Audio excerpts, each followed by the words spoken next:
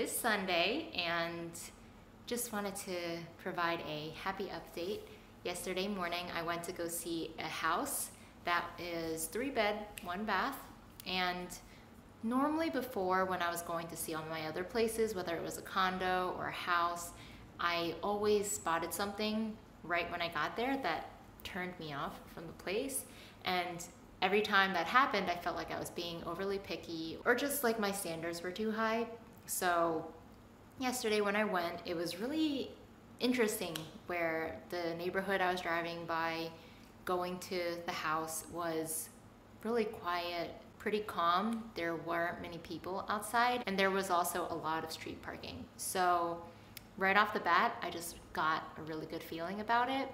When I had spoken to the landlord on the phone, he just seemed like a really understanding person. He cared a lot about the right tenant instead of price and just making sure he could get someone in there as fast as possible. So based off that, he met me, showed me the place. It was really spacious. It's going to be really exciting having all of that space to myself. There's also a small back area. He lives in a guest house right behind the house.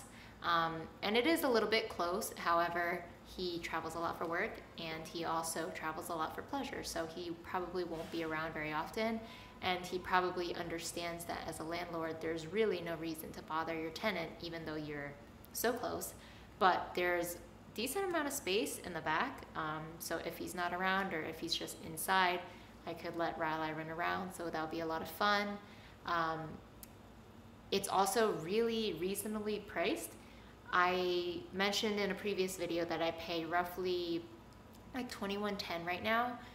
That includes parking and renter's insurance. I don't actually know if I need renter's insurance for this next place, but it's going to be $21.75. I get more space.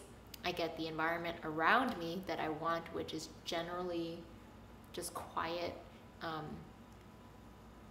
I won't see homeless people around regularly. When I take Riley on walks, there are times where I walk by somebody and they kind of just make noises at me, or they howl because she's a husky, and that stuff is incredibly annoying and I just ignore it. But I really don't want to have to deal with that on a regular basis, so I won't have to anymore, which is great. I already put in my 30 days with my property manager. Well, it's more like I emailed him over the weekend asking if I could move it for 30 days, but chances are he won't let me. So yeah, I was initially kind of concerned about that in terms of the landlord wanting to hold the place for a whole month without any income, but he seems like he really wants it to work out. So I'll see what the property manager says tomorrow, because you know, these people don't really want to respond to emails on the weekend, even though it literally takes no effort. So that's super exciting. I can't wait to have more space. I actually think I plan on having a cat room, because there's 3 bedrooms. One will be where I sleep. The other one I want to make into a small gym for myself. And then the third one, I'm probably just going to put the cats in there during the day. That way they don't track litter out into the rest of the house. And so Milo can like play with mice and not knock them under things. He can be as active and excited as he wants to be. I'll probably put a cat tree in there, maybe a pretty big one. That way they can have a lot of fun in their little room. And he will also be able to roam in his room while I'm sleeping, and he won't create noise and be destructive or anything, because he tends to get on my counters, or he gets on my desk, finds something, chews it up. He's still really destructive. Job front, still finding stuff. I am in the early stages of some interviews, but they're kind of slow. It's around the holidays, so I won't expect much. And yesterday I also went hiking very briefly in the afternoon. I went to see my knee doctor around noon, and he said that I could probably space out my appointments with him, and also that he wants me to try to challenge it more. So he wants me to go on more hikes, and as long as I don't have really extreme reactions in terms of discomfort or throbbing in my kneecap, then I should try to make sure I do all my exercises and then keep going on hikes to make sure that I'm not staying limp and you know, relaxing all the time. I have to kind of push it a little bit. So went on a short hike to Cowles Mountain. It's pretty close by to here. There were a fuckload of people there, so many people, and it was a good day to not bring Riley because I still have a really tough time going on hikes without her because I feel like, oh, I put in the effort to drive there and it is an off-leash opportunity for her, so I always really want to take her. Yeah, the weekend's almost over. I don't have Friday off after Thanksgiving, but I don't have anything exciting for Thanksgiving. I actually think I will probably hike because everyone will be with their families and I will be out there in the wilderness by myself, so that will be excellent. Yeah, there's some Dota tonight. It's a minor in China, so it's starting around 6 to 8 my time. I still have to go grocery shopping today. It's actually a really nice day out and I haven't spent too much time outside. I walked Riley in the morning and then I've been watching Dota, playing Dota, and that's it. So yeah, I'm really excited to move. I can't wait to get out of here. I hate this place. Yeah, good things are coming. So just so you guys know, look at that water flicking out. Up on Reddit right now, if you'd like to give your suggestions, a tiny tongue. Like yesterday. Please increase the quality.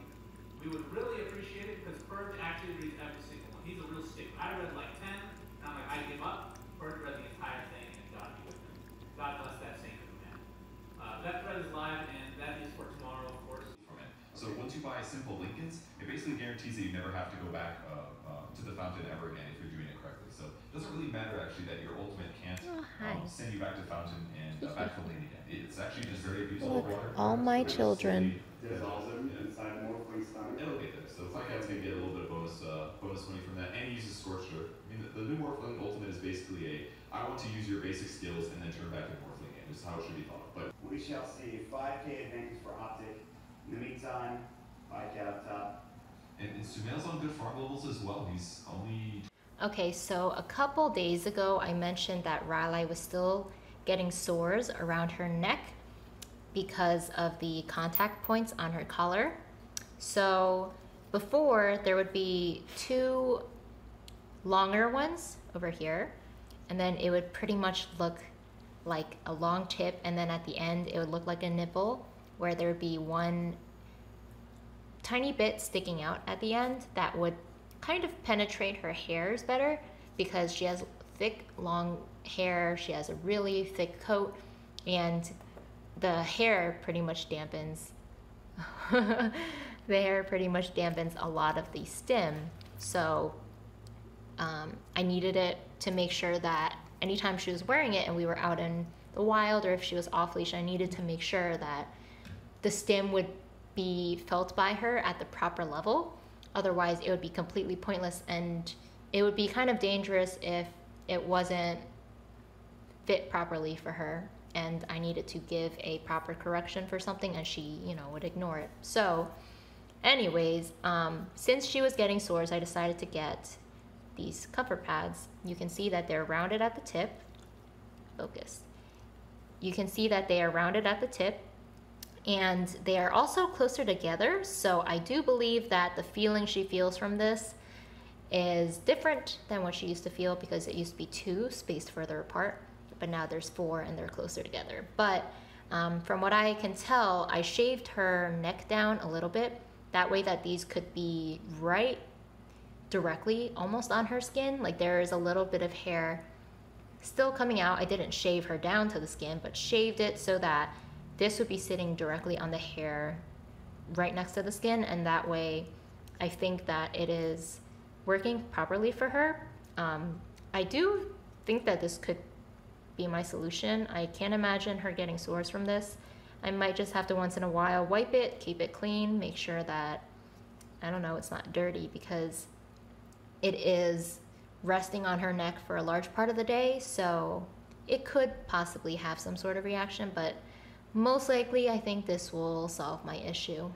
But yeah, just a quick update. This is the dog life.